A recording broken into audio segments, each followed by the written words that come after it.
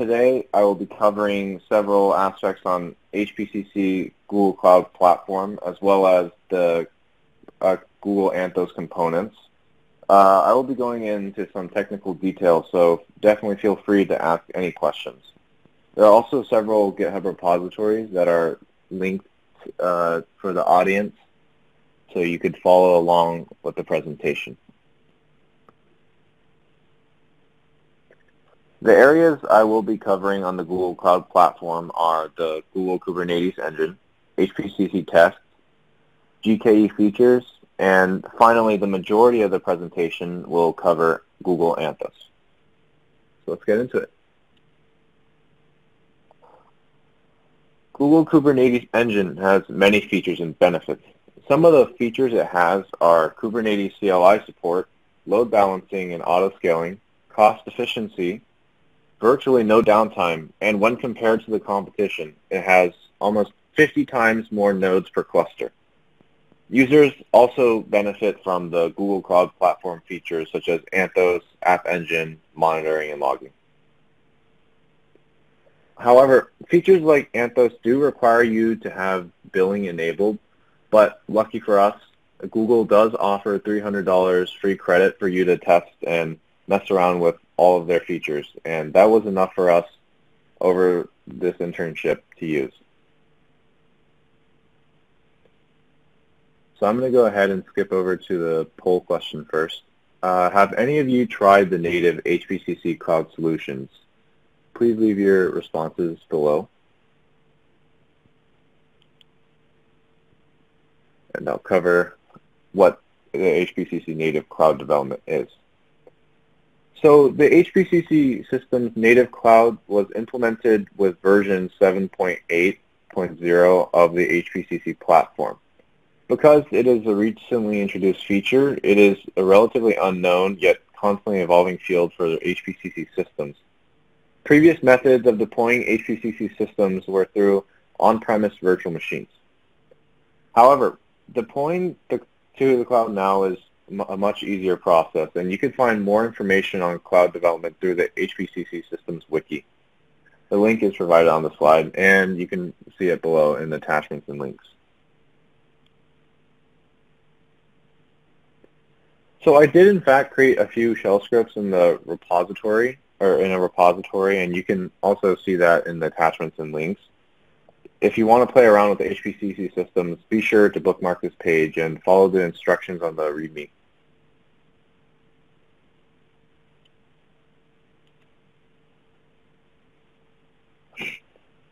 So we did, in fact, perform a few tests on the HPCC platform for Google Kubernetes, and these range from basic to advanced tests.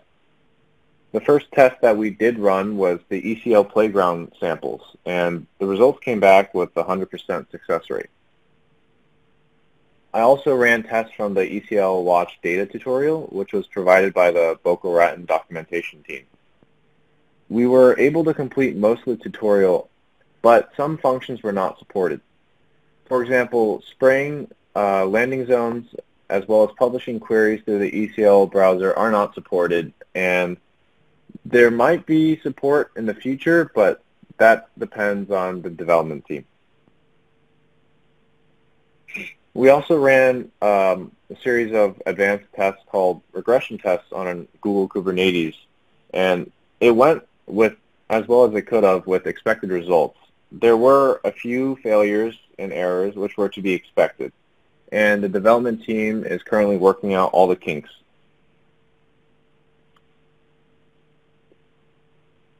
So now I'll be covering one of Google Kubernetes features, which is their autoscaler. The GKE cluster autoscaler automatically resizes the number of nodes per a given node pool. The resize is based on the demands of the workload, which is triggered by constraints set by the user. In order to use cluster autoscaler, enable cluster autoscaling and set the minimum and maximum number of nodes per node pool, and the rest will be automatically taken care of.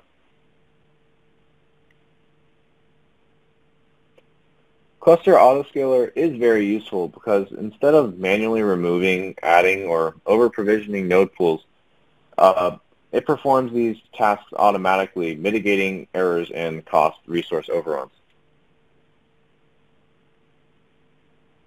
Here is a different type of auto-scaling. These are vertical and horizontal auto-scaling that applies to the pods individually. So, Google's horizontal autoscaler works in different stages. First, the horizontal autoscaler checks metrics and usage to see if it has met the set threshold. This is usually set by Google. Next, it changes the number of replicas. It is important to note that replicas are identical pods. And finally, Google Horizontal Autoscaler deploys these changes from the set threshold, or deploys these changes from the automatic sort of recommendations that Google makes and scales the number of pods. Google's vertical autoscaler works quite similarly to the horizontal autoscaler, except instead of increasing the number of pods, it increases the amount of CPU and memory per pod. The vertical autoscaler can be configured to only give recommendations or to make automatic changes to CPU and memory requests, which is what most people opt to do, because it is, in fact, more accurate than what we typically think are required, or resources are required. This benefits HPCC Systems because under high traffic, Roxy and ECL Watch will face resource issues, and vertical and horizontal autoscaling will mitigate these problems.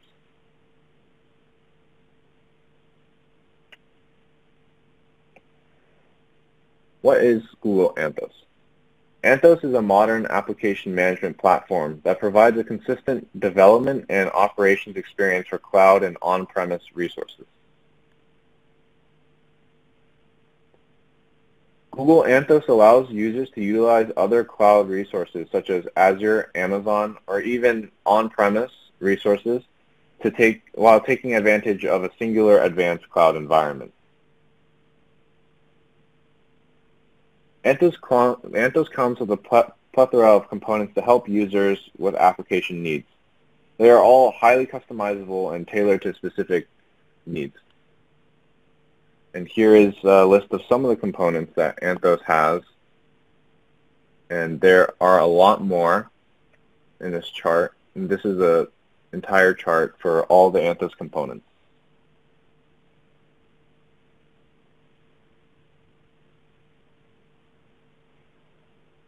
This diagram depicts what it looks like using the multi-cloud.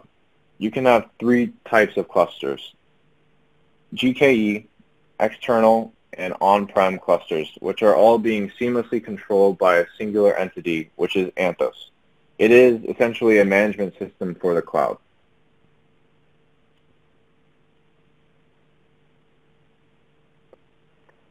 I've listed a few multi-cloud examples for HPCC Systems.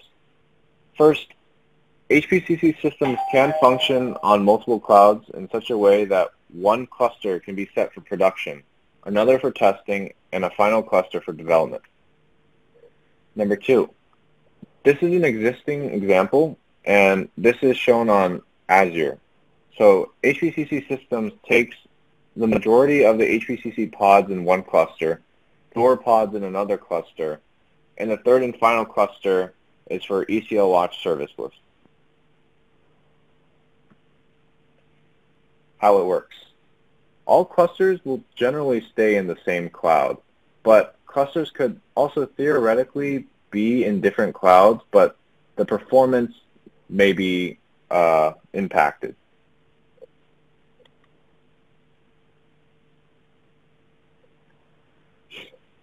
To set up Anthos, I created a few PowerShell scripts to help users through the entire process. It is a little complicated, so running these scripts will definitely help you manage your Anthos projects.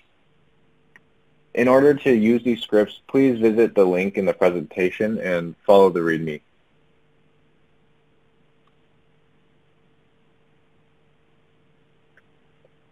In this exercise, we will be registering existing Kubernetes clusters.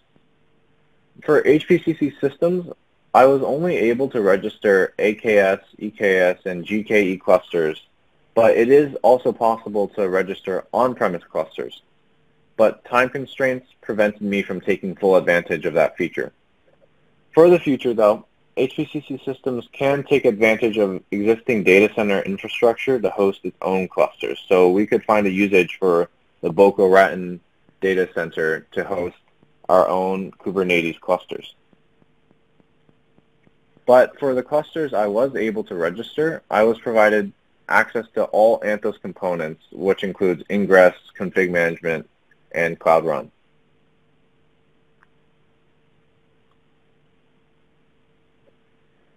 Anthos Config Management is a service which allows you to create a common configuration across all of your infrastructure, including custom policies, and apply it to both on-premises and across clouds. Anthos Config Management evaluates changes and rolls them out to all Kubernetes clusters so that your desired state is always reflected.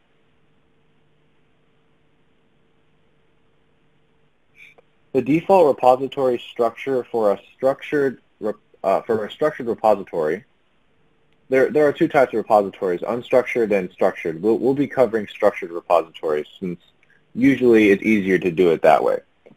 But it usually consists of 4 folders, and these are the cluster, cluster registry, namespace, and system folders.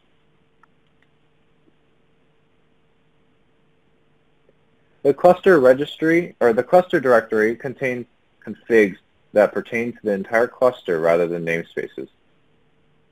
The cluster registry is an optional folder that contains configs for cluster selectors. And cluster selectors determine which configs apply to which clusters. The namespace directory contains configs for namespaces and namespace scoped objects. A namespace is basically a virtual cluster inside of your original Kubernetes cluster. You could have multiples of these namespaces in your cluster. And finally, the system directory contains configs for the operator.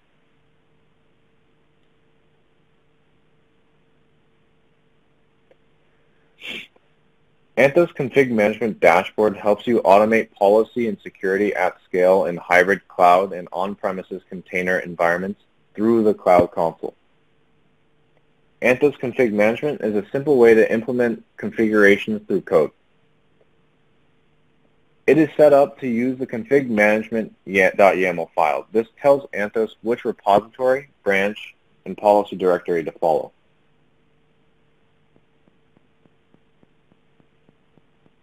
From there, users can access the dashboard to check basic information like status, version, latest commit, etc.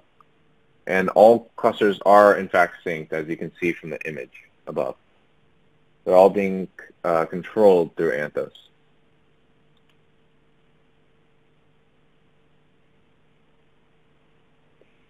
On this slide, we will be creating an example namespace and adding fluentd Elasticsearch to all clusters.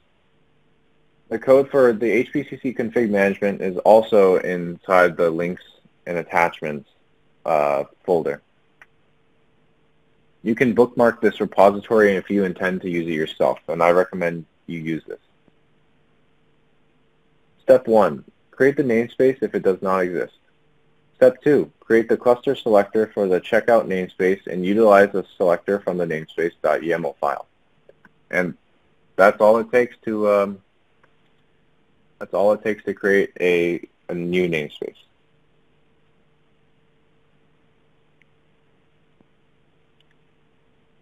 This config file installs the daemon set image fluentd for all managed Kubernetes clusters. Now, every time that Kubernetes nodes scale up, each new node will contain a fluentd Elasticsearch pod.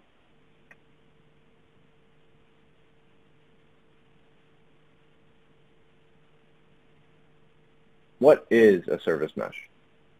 A service mesh is essentially an infrastructure layer that enables managed, observable, and secure communications across all your services.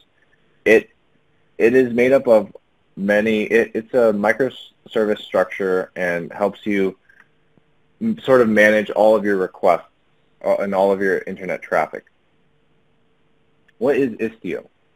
Istio is a powerful and highly configurable open-source service mesh platform, which features many tools and services that enables applications to follow industry best practices. You can install Istio by running the install Istio PowerShell script from the HPCC Anthos setup GitHub.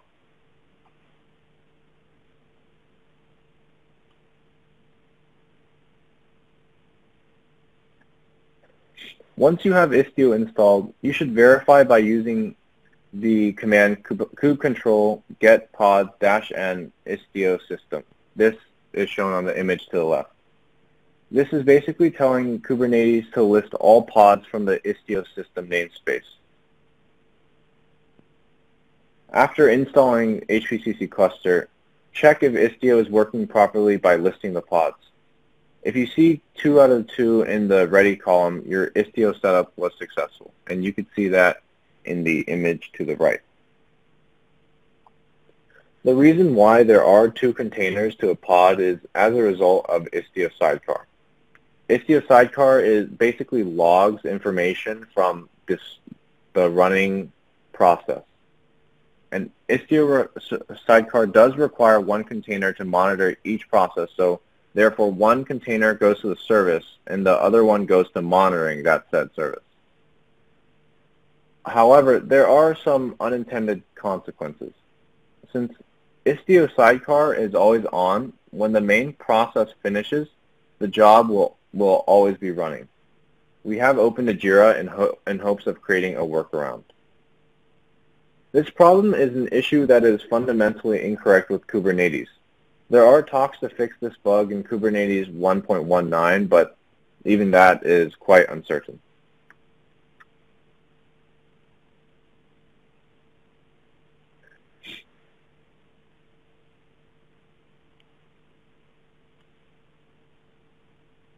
Istio Ingress Gateway is a gateway network management system that defines rules for routing external HTTP, TCP traffic to services in the Kubernetes cluster. It provides more tools and functionalities for routing when compared to the basic load balancer. An example usage for Ingress Gateway is routing 20% of all requests to a new version while keeping 80% of requests on a stable version.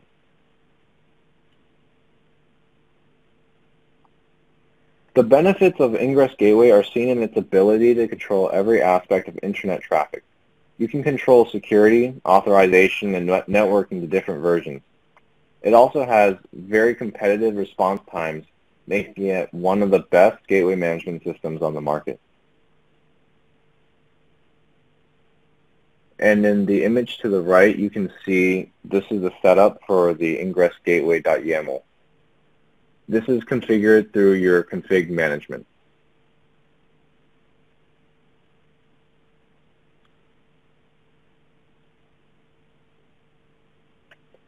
A very hot topic when discussing cloud platforms are its own logging capabilities. The Google Cloud Platform certainly does not disappoint. There are a wide variety of native in-house Google Kubernetes logging tools available to users. Anthos adds upon this by allowing a more detailed third-party metrics and graphs to be used. But if third-party solutions are not enough, you can also opt to create your own graphs and charts through the Google Console UI. The GKE logging and monitoring dashboard provides very detailed information on specific services inside GKE. Each service can therefore be expanded and you can view logs, graphs, and errors, but this only works on GKE clusters.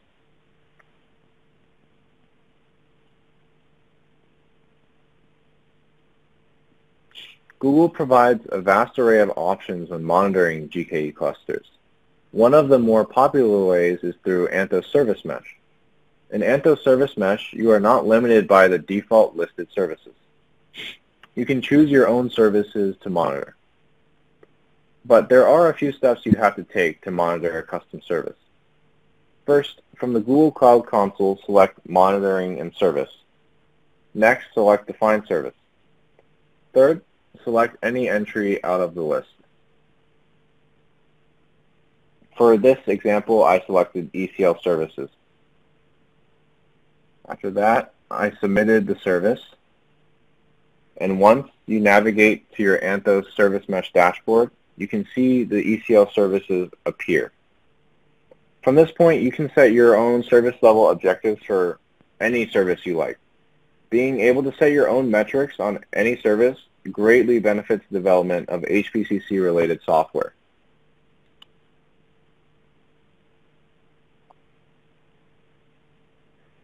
In order to monitor my non-GKE clusters, I use third-party services. To utilize third-party services such as Grafana and Kiali to monitor non-native clusters, users must define and apply configurations for each service. For example, adding Grafana requires you to create a grafana_gateway.yaml file. You also have to apply virtual services for each third-party solution. Solutions such as Grafana and Kiali utilize Prometheus metrics to provide seamless Google Anthos API integration for multi-cloud clusters. Prometheus is a monitoring tool often used with Kubernetes. It can be toggled on and off and will show detailed information on your clusters. It provides metrics to other tools. It is also important to note that we did not install any extra features. Prometheus, Kiali, and Grafana were all installed with Istio and come with Istio.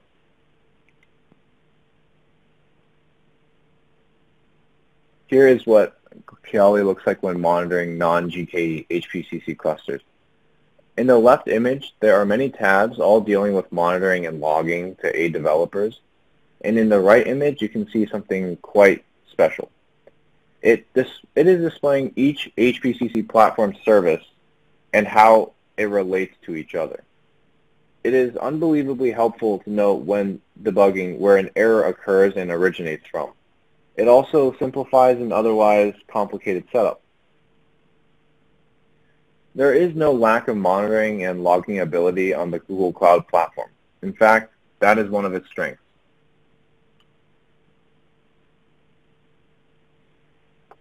Here's my takeaway. Some things I learned while partaking on this project was that Anthos is a 10. That's not to say that it does not have promise. I personally believe that within a few years, Anthos will have matured enough to become the most mainstream, or if not, one of the most mainstream cluster management systems. In the future, we may evaluate and compare other technologies such as Azure Stack, AWS Outpost, and Rancher to see which one fits HPCC the best. I also learned that Google is responsible for Kubernetes. This gives Google Kubernetes Engine home advantage when compared to other Kubernetes services. Google will always be the first to implement newer features and versions of Kubernetes, which will definitely benefit GKE users. I have one final quick poll. Do you use Kubernetes management systems in your work? Please respond to the right of the screen. And here are some of the useful links that we have. They're also featured inside the attachments and links.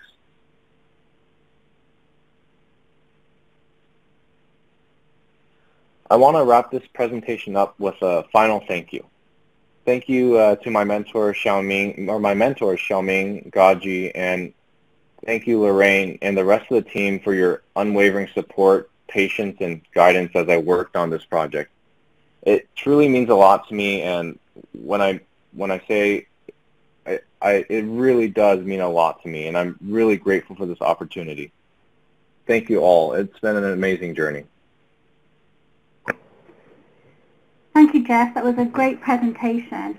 For everyone listening out there, our cloud-native platform is ongoing development through into 2021. And Jeff and some of the other interns on our program have been pretty much early adopters of our cloud-native platform, testing things often before some of the developers have even looked at them themselves either.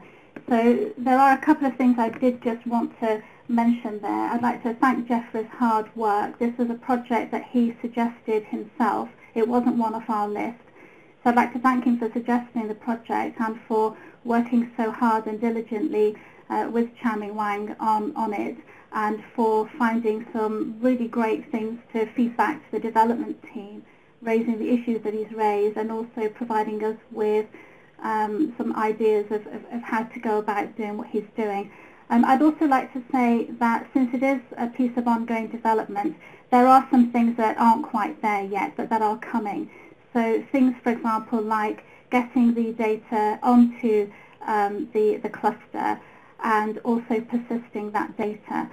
And those things will be coming in the next version 7.12 at some point. And there will also be more information available. I know there is certainly a blog in the works from Gavin Halliday about persisting data.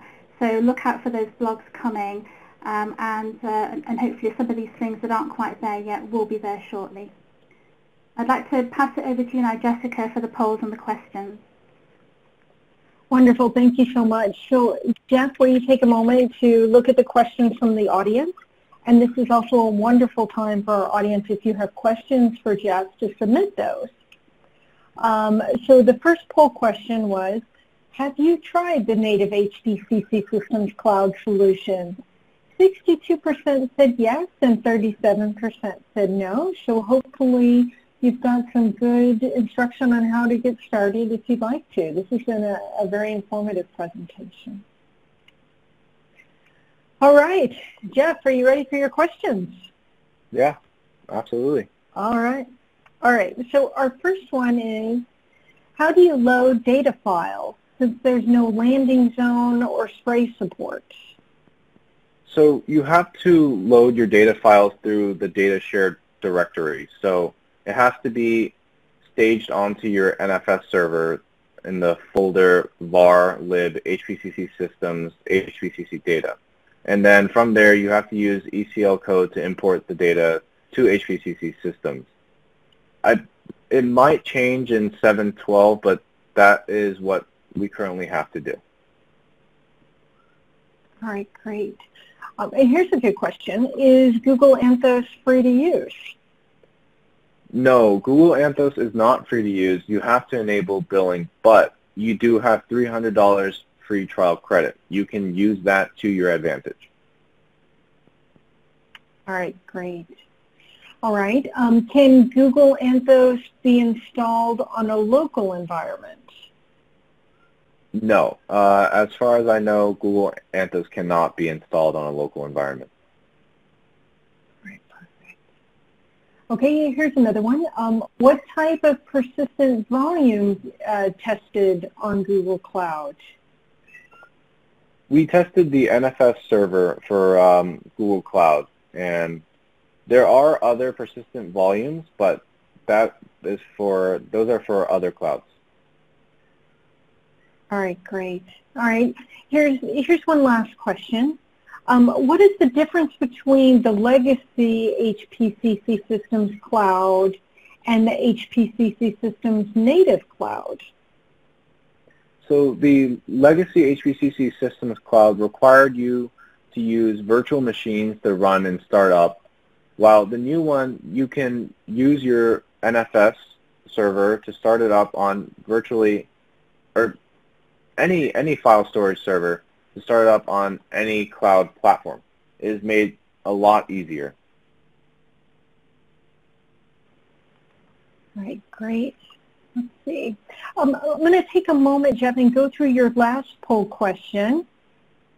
And if anyone else has an additional question for Jeff, this is a great time to send it in. All right. So the question is, do you use Kubernetes management system in your work? And 75% said yes. So that's a pretty significant number. And 25 said that they don't use it yet. So that's very good information. All right, let's take a quick look. All right, I think that's all that we have for the moment. So Jeff, this is a really informative presentation. Thank you so much. Thank you for having me.